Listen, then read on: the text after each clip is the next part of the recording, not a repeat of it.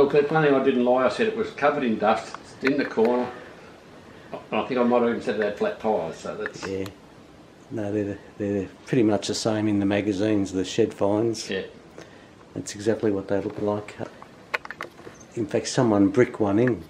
They put a pool in front of the garage and they said no one can get the car out. Flat out and he'd go past me. Gee. And what, you had the XT or? Yeah, it was an XT. 2 ex-cop cars, eh? Yep, yeah. Well, that's what he was the one that got he you had into such it? a good run out of it. He was the one that I was working with him. He said, oh look, he said you get them a bit cheaper. They're a good car. Mm-hmm. And then after that, he bought an XWGT and he put it in the shed, and his kids walked on the side with the paintbrush. Oh no. Give her a different coat. And I was going around a roundabout and I saw all this white stuff on the road, and would you believe it, someone dropped a tin of paint? Yeah. And I drove all the way through it, couldn't get out of it, but luckily there was a car wash up the road. I got most of it off straight away. It was water based, thank goodness.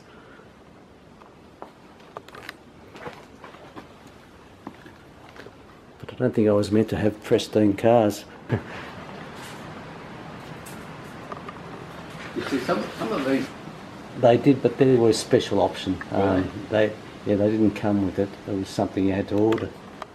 Warm up the place. Yeah, that's it.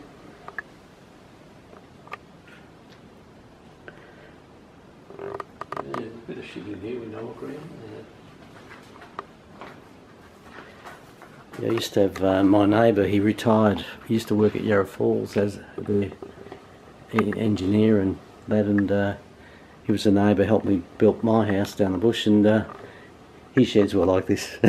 Yeah, although he's just fresh up there, but everything he had at home he brought up there.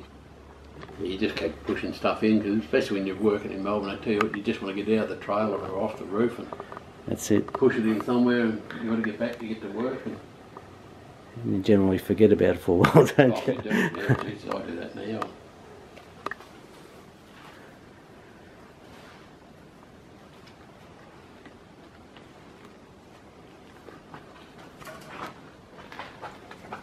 Did you manage to see whether there was a number there? I couldn't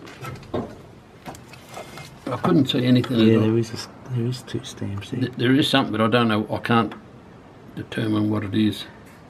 Yeah, it looks like. I'll have to get my specs.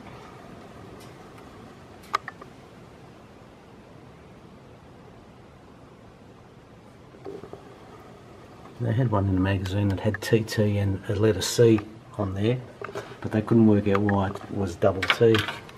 But no one knows what it meant, and I thought I might take an interest in the next ones I see.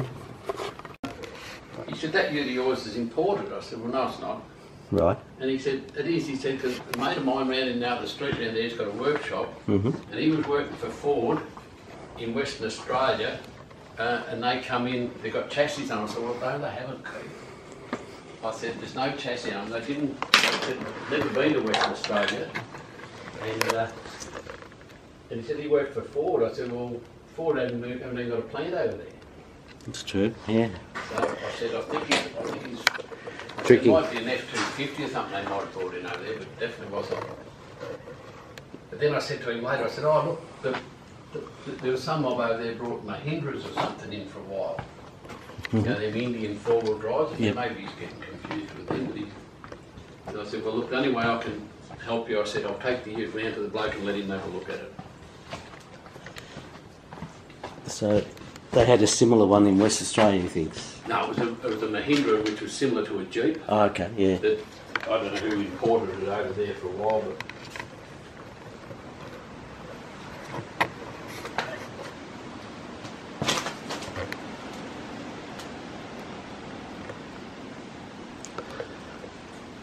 There's actually more light here than there was before. Unless my eyes have gotten used to it. yeah, that's probably more like it. I should clean that skylights up and stop that one leaking. You think I was like, oh, would you? Well, it's the last thing you want to do when you get home, isn't it? No, yeah, well, I should do more now. I'm retired. Well, it's... You think you got more time, but you don't.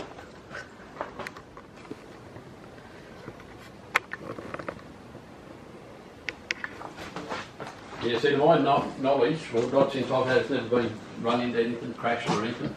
It's good to know it's your one piece, isn't it? Yeah.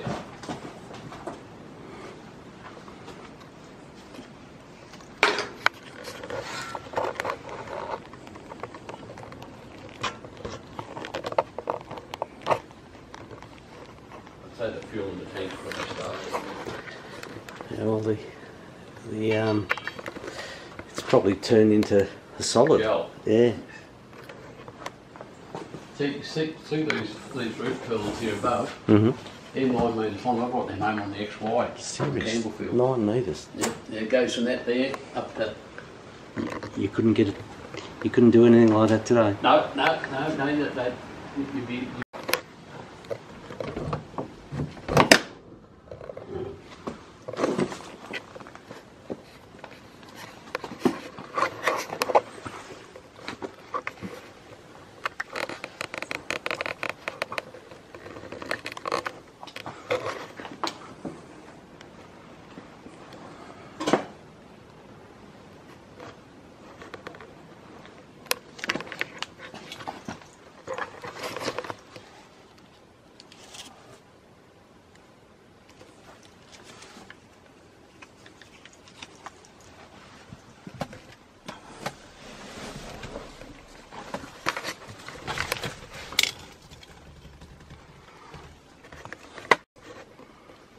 Too dark.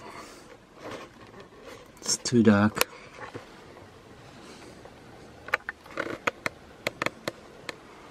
The Interceptor.